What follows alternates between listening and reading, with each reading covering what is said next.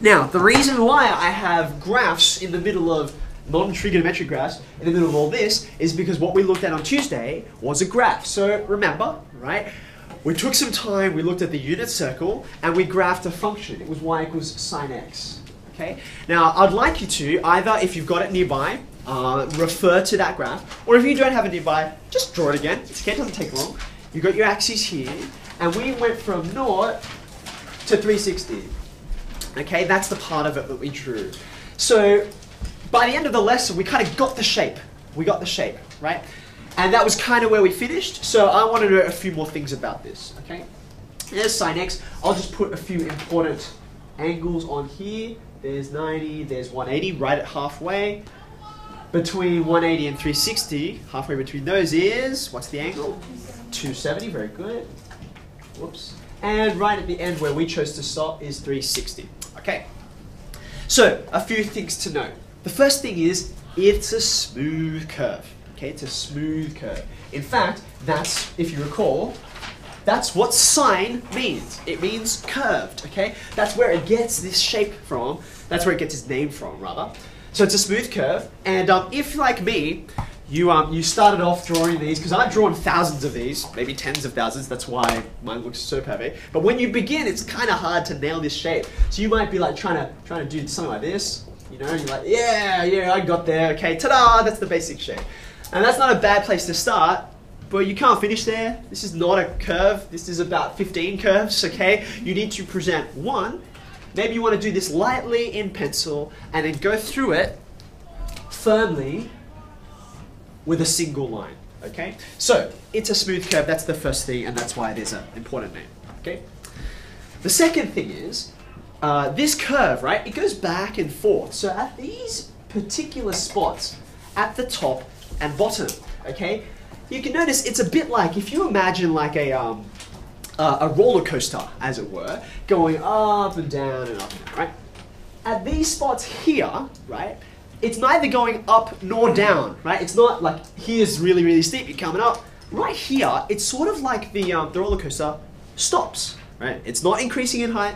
It's not rocketing down. It just kind of stops there, right? Now we have a word for that, which you guys might have heard before, which is stationary, right? Stationary means something is not moving. It stops, as it were, okay?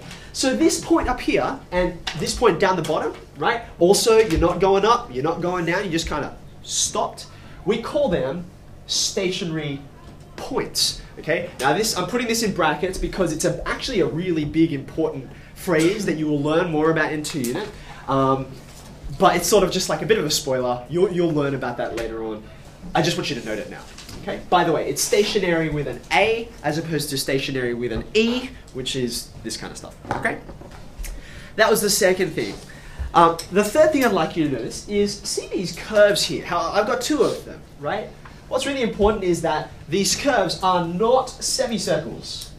They are not semicircles. Right? So I've seen lots of people who graph, and it looks kind of like, well, here's my bad graph. I'll get rid of it, and I'll replace it with another bad graph. Here we go. These 2 halves, they kind of look like, well, here's one, and then here's the other. Okay? So kind of what it looks like. Now, honestly, you can do worse than this, right? Like that blurry thing I showed you before, that's not very good. This is a little cleaner, at least. But can you see a semicircle, right? At these points in here, it's exactly vertical, right? Exactly vertical. But do you remember that very first task when I said over here, here's this enormous set of axes, and I asked you guys to give me points and we drew it, right? It doesn't do this vertical thing. It doesn't do it there, it doesn't do it here. It sort of increases at this gentle rate. Again, if you want to picture a roller coaster, okay? Roller coasters are going to do this kind of thing, unless you're at that one that just goes straight up and down, and there's no vertical parts to it, okay? So they're not semicircles. Right, fourthly, again, another important word I'm going to introduce to you. This graph is what we call periodic.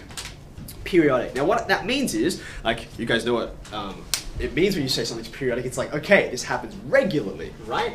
Now, why does this happen? Remember the unit circle, okay? Where we got all of these values from was from reading, for sine, it was from reading the y coordinates, like how high up and down am I on the circle. okay?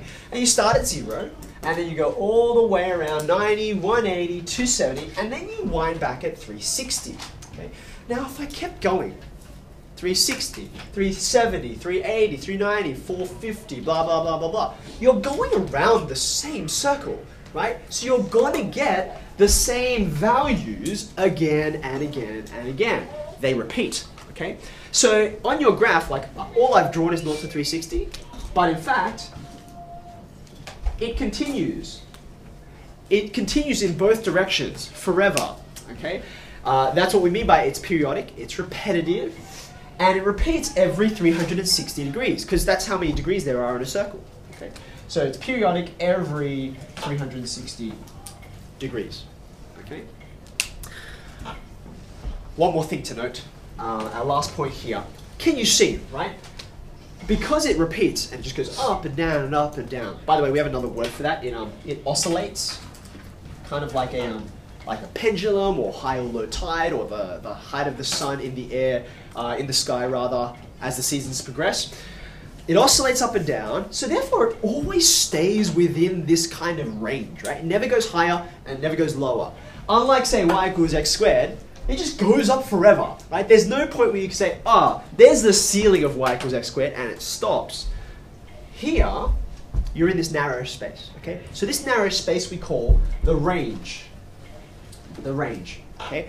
Now, range is an up-down word, okay? It's about vertical things.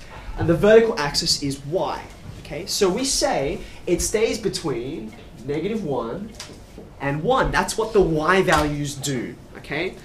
So rather than saying, because that's a bit long and awkward to say, the y values always stay between -1 and 1, mathematicians write this using symbols to make it faster, okay? This is our notation to say y, right? It's always got to be greater than or equal to -1. It's always above that. But at the same time, it's always less than or equal to +1, right? It's above -1, it's below +1. And that's the way we kind of tie that up in a neat bow, all right?